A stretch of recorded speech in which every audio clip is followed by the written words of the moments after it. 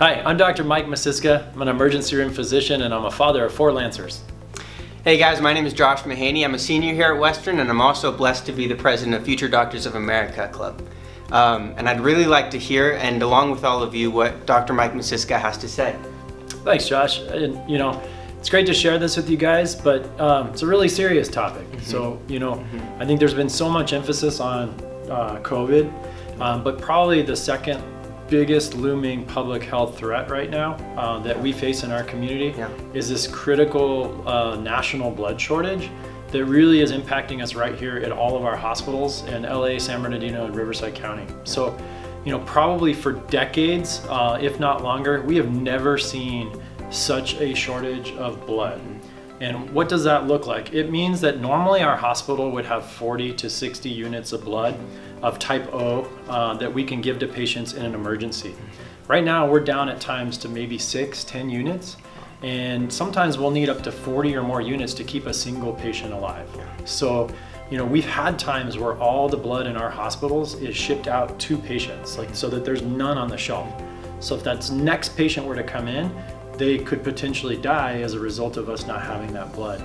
And so, who does that impact? Well, imagine, you get in a car accident, a young person, and they come into the emergency room, and sometimes the only thing that we can give somebody to stay alive is blood. And it could be, a couple units, it might take 40 units. And if we get multiple car accident victims, we could end up in a situation where people could live, but because we don't have this resource, we just aren't able to keep them, alive. So why are things so short? Well, with schools being closed down, in our counties, 30% of the blood volume that hospitals use comes from high school drives. Churches and other groups that gather, we're contributing heavily to this as well. But 30% with school closures and even ongoing with the latest surge, blood drives have been canceled. And so it's really crippled our ability to get blood and to give it to our patients. So we're really excited. I know. So here's your call to action. Tell them what they can do. Yeah, here's a huge opportunity for Western's family. We have a huge opportunity to impact this issue and make genuine progress. On February 9th from 9 a.m. to 3 p.m. We're going to have our very own blood drive on campus in association with ASB and Future Doctors of America.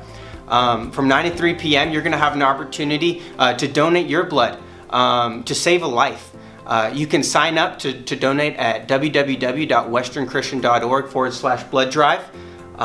You'll miss out a little bit of class, which will be fun. You'll get service hours, and parents are welcome too. Anybody in the community that's willing to give, we'd love to have them. This is a huge opportunity, so I really urge you, don't miss it. We'd love for you to come.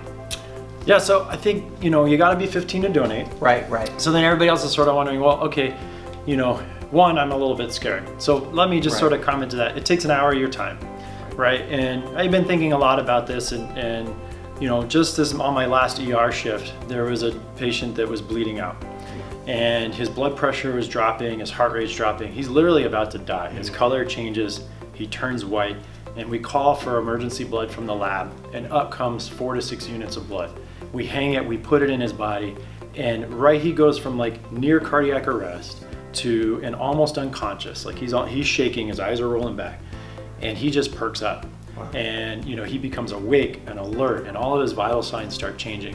And so as a Christian, as I've been processing, what does this mean? So Christ gives his body, shed, crucified on the cross, pierced in his side. He bled out for us. When we take communion, this is Christ's body, this is his blood. There's nothing more powerful, I think, that we could do as Christians with our bodies at this time than to donate blood, because seeing physical lives saved and then taking that time to sort of sacrifice of our own time to support our community, what a powerful ministry we could have, as a church. And then I think too, if you're not in a position where you can give, try and get your family members to donate.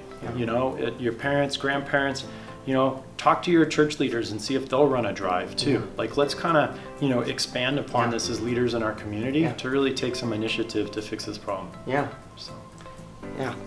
Thanks, guys.